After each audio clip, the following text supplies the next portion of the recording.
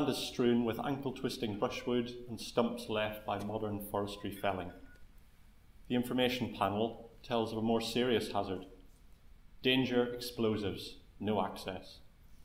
This is rural Merioneth, 60 years after the Royal Artillery ceased using Cumkine as a firing range.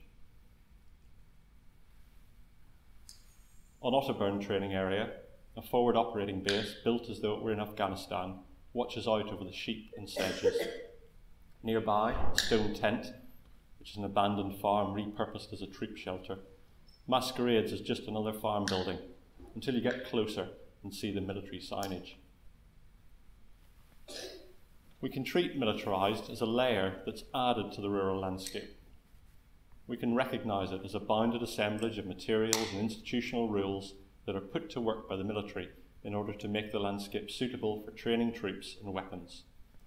It comprises the signs and the shells, the Afghan base, the farm redefined as tent. This is only a partial understanding. It doesn't give much sense of the ways that the materials and the practices in landscapes are transformed over the long term, nor does it capture the interplay of different agencies and materials, of military and civilian. We will argue that militarisation is not a process that is purely in the control of or conditioned by the military. It's co-constituted through the materials and actions of military and rural populations alike. Our paper is a dialogue between the two case studies that we opened with, and we'll use this dialogue as a way to describe militarised ruralities. You've got clickers. Thanks. Okay. So there are many different ways to define the Otterburn training area if you look at it as an artefact in its own right. I mean, to start with, it's just 58,000 hectares of northern high moorland and rough hill country. It's grown to this estate from an initial purchase of 10,000 hectares in Reedsdale, down here, in 1911. The central live firing area is here, and there is a buffer of a dry training area where pyrotechnics are used, which protects surrounding communities.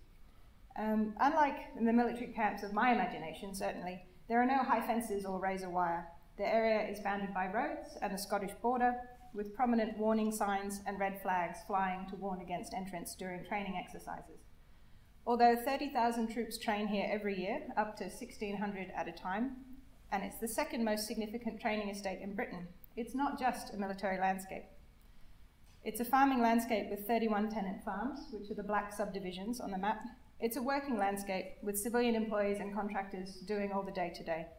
It's a recreational landscape entirely within the Northumberland National Park, and road-based recreation like cycling in the live training area, and off-road like rambling and community archaeology in the dry training area. And this always intensifies during landing season in the spring. And it's also an archaeological landscape, with those yellow dots are the 604 confirmed archaeological features. There are 74 scheduled monuments and well-preserved relic landscapes, mostly from Neolithic to the Second World War. Thank you.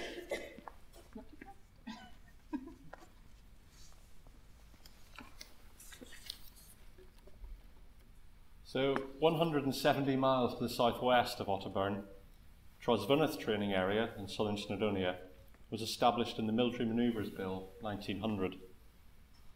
This is my best Marquis of Lansdowne voice.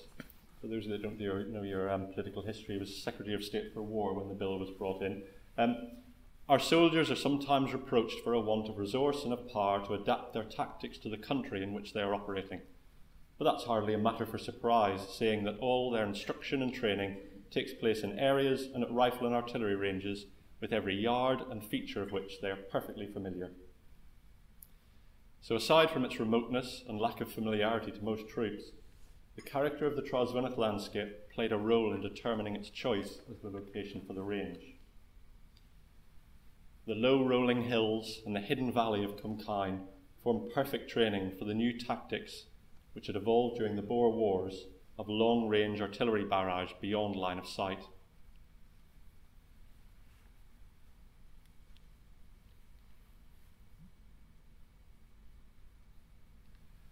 The use of kraal for sheepfold on the early range maps might be an indication that the Ordnance Corps surveyors or draftsmen were veterans of that one of the late Boer conflict. The ranges were relatively compact, covering just over 3,000 hectares and very briefly extending to over 5,000. And their active use lasted only until 1957. As the military left, their camp was occupied by construction workers who began building the nuclear power station at Trosveneth. Cumkine, which lay at the core of the range, was abandoned, and work did not begin to clear the ordnance for a further 4 decades, and large areas remain a danger zone. During our 5 years fieldwork in the training area, we took a particular interest in the militarised landscape. Primarily using landscape survey and archival research, we began building a narrative understanding of how the landscape was appropriated and shaped through military training, and how militarisation changed its perception and historical trajectory of the rural landscape.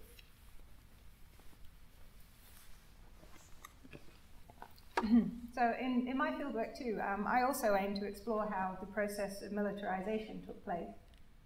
And I was using this very simple definition because militarisation is sometimes used as a pejorative term. But what it simply means is using things to achieve military goals.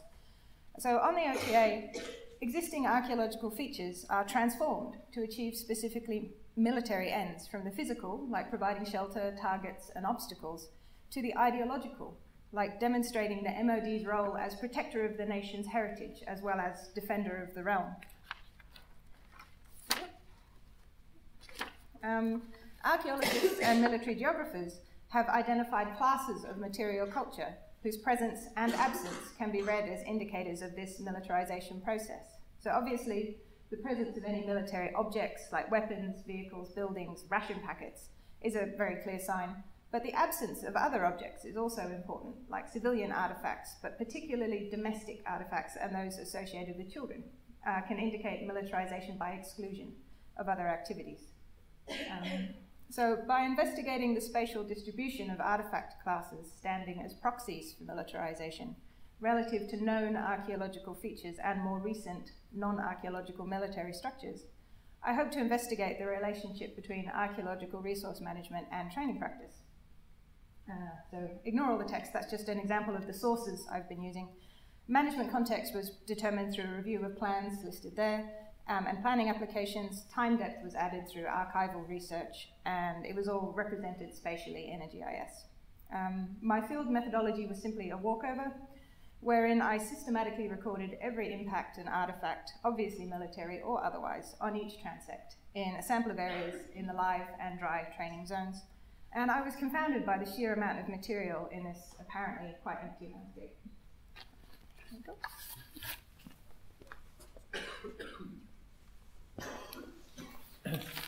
We also used a transect survey strategy for our primary fieldwork, covering some 25 square kilometres of the ranges. The work was undertaken between master's students doing the landscape MA at Sheffield, and an external consultancy unit, Archaeology, who undertook the work as part of the Welsh Uplands Archaeology Initiative. From 83 sites in the HER when we started, there were 1,540 by the end of it.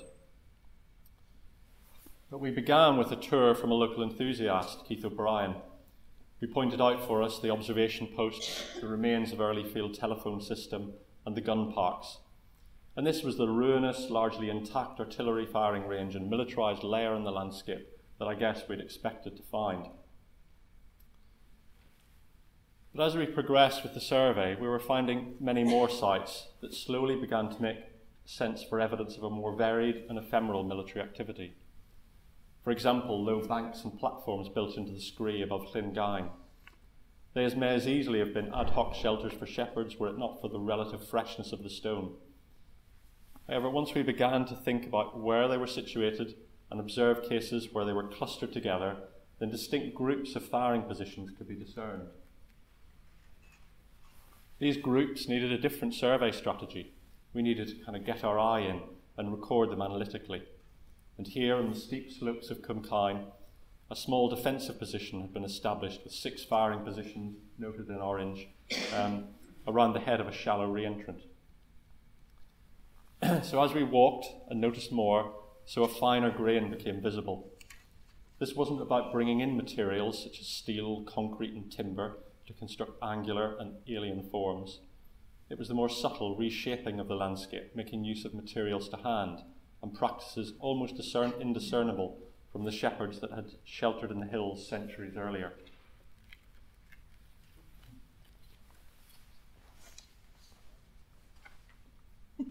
Thanks. So yeah, in my fieldwork too, features would often emerge only from a certain angle and after close inspection. So if you can see that sort of unimpressive shallow divot in the ground was actually someone's bedroom quite recently, or their tea room at least, in front of a World War I observation bunker, which is in turn in front of a Bronze Age cairn.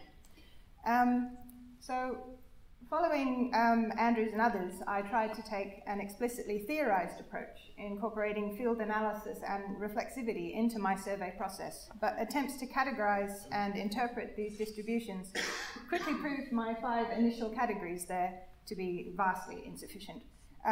Unanticipated interactions emerged as I became more familiar with the landscape, such as this obsolete bunker, which has been modified into a target that is encountered by troops as they leave a close quarter battle range. So I encountered numerous recent but obsolete military features which may be considered archaeology, in addition to the 600 plus sites already known up to World War II.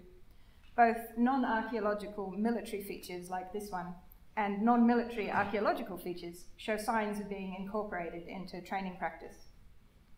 So, for example, Beacon Hill Cairn was being heavily modified by rearrangement into sangars until it was fenced off in 2005.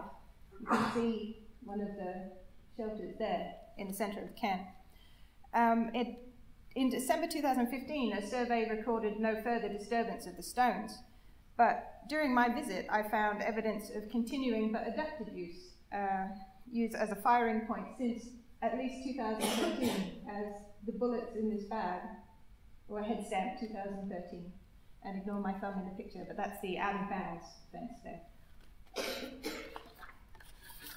So, oops, I've missed the slide. Oh well. So going over my finds database, I coded each find and feature by the military archaeology interaction it represented, which draws on grounded theory, a sociological method. Some places accumulated multiple codes as layers of interaction built up over the years and persisted in the archaeological palimpsest. The interactions and impacts identified in the themes and inferred activities began to show a directionality of impact that suggested that militarization was not the simple top-down process those 5 initial categories had imagined.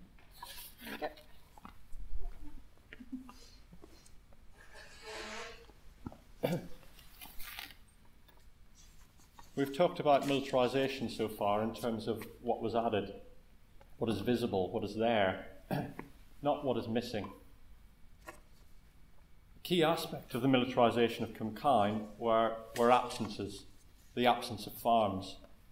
At the beginning of the 20th century, there were at least 11 occupied dwellings in Cumkine, marked on this map, all of which were farms of varying sizes. There's now 1. Artillery fired into the heart of the valley does not sit comfortably, which is a bit of an understated metaphor, alongside the valley as a working agricultural landscape. In the centre of this range map, we have Danger Farm. As with other training areas in the UK, including Sennybridge in South Wales, where the process is very well documented, the War Office requisitioned farms and land in Cumkine and moved the inhabitants elsewhere. For the first 2 years, families moved to safety in tents erected outside the range during firing. But this was hugely disruptive, understandably, especially so during the summer, which was both the main firing season and the time when farmers wished to cut and harvest hay. So in this piece from the Cambrian News in 1905, the commandant at Trosveneth said that tenants are becoming more and more extortionate in their demands for user rights, and it would be more profitable to see the last of them. It takes several hours to clear them off the range, and in the event of firing being abandoned in the morning due to mist or rain, it is not possible, without keeping the inhabitants out of the farms the entire day, to take advantage of the weather should it clear up later. To get full value out of the range, it is peremptory to clear its inhabitants. In 1905, when the camp moved closer to Cumkine, the farms were given notice to quit. According to the oral history of Betty Wynne Lloyd, the families stayed locally, although the valley was emptied of farms and became, in her words, a scarred and featureless landscape. The military then deliberately levelled the buildings, either directly or through targeting with artillery. And it's maybe instructive to draw a parallel with Eppant, which is where Sennybridge is located, which in 1940, which the War Office claimed it had blasted into wilderness, or so Plaid Cymru reported.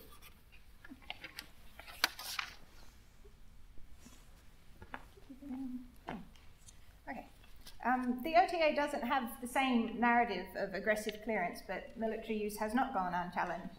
The Otterburn Public Inquiry in 1997 aired arguments for and against the intensification of training on the OTA by introducing the MLRS and AS-90 heavy weapon systems at a time when many civilian groups felt the defence estate should be reduced. Military geographer Rachel Woodward considered this an example of the MOD using the narrative of stewardship to defend against civilian attempts to reclaim land, as those quotes she's selected have shown. Ultimately, the development was approved, and now these weapon systems are other actors in the landscape and the soundscape of the northeast. So if you're there in February, it sounds really impressive. As travelling sound connects the OTA with the coast, military, civilian, recreational and farming practices connect to create the archaeological distributions I've just observed. From the top down, management plans do protect specific monuments from heavy impacts. These sites are actively monitored and maintained, and training exercises are diverted around them. This is militarisation through stewardship. Some unprotected sites are preserved through record and then left to become part of the training landscape, along with the unrecorded post-World War II military features I encountered. So stewardship is necessarily selective. But from the bottom up, individual soldiers, commanders, farmers, and civilians interact with the archaeological landscape in different ways to produce a hybrid material culture of militarized rurality.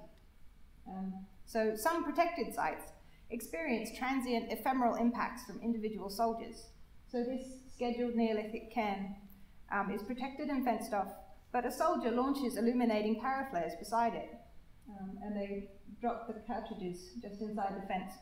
It's also used as a point on a night training mission, with that actually attached to the out-of-bounds star post. But in the same place, so in the unprotected areas, troops fortify the shelled remains of medieval earthworks with sandbags and make no distinction between a medieval bank and a recent crater.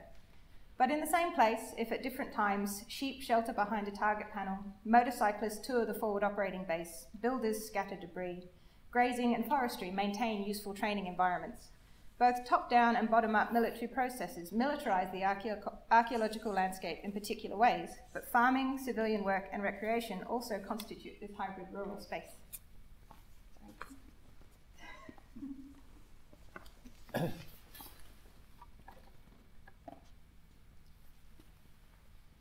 We began by questioning whether militarised was a bounded assemblage of materials and institutional rules that are put to work by the military in order to make the landscape suitable for training troops and weapons. Military geographies and environmental managers have variously framed this perspective in soft or hard terms. Stewardship soft, control hard. But narratives of stewardship control can be argued to serve particular agendas, the benign landowner or the landscape blasted into wilderness. They also serve to bracket off the military material and practice from the landscape and from rural life. Militarisation might, using this perspective, have little to say about rurality. Our dialogue about our ongoing research revealed a much more messy, hybridised and processual understanding of militarisation. It is one that is revealed through relational theories and archaeological methodologies. We describe landscapes that were inevitably and persistently transformed through military training and through which new forms of rurality came into being. And yet militarisation was and is not a process that is purely in the control of or conditioned by the military. Militarisation is a process that creates distinctive realities through intersections with civilian ways of inhabiting the landscape. But where does this take us? What are these distinctive ruralities? We've touched on several during the course of the paper, and we'd like ever so briefly to highlight them as our conclusion. Each, we think, deserves further thought and research. There are the simulations through which troops experienced the Transvaal in southern Snowdonia and trained to stay alive in Afghanistan on the Northumberland moors. These draw upon the characteristics of the landscape, and they become, in the case of in the forward operating base, everyday landmarks for farmers and recreational users of the range. There are distinctive temporalities of the militarised rural landscape. The war games stop for lambing and haymaking, while farmers organise their routines around live firing. We noted the more porous than expected boundaries between military and rural life. The ranges were, and are not, fenced in, with the consequent mixing of material culture that Krissy identified in her survey. And there's the resilience of farming life, and in our cases, hill farming in particular. The history and continuity of sheep grazing is needed to maintain a landscape that's suitable for training. There's been plenty of change, certainly, but in the past 100 years, hill pasture continued as much despite as because of militarisation. The farmers in Otterburn teach their children about how to stay safe in the range by taking them to watch the controlled destruction of unexploded ordnance. So it is to a resilient rurality that we dedicate this paper. Thank you for listening.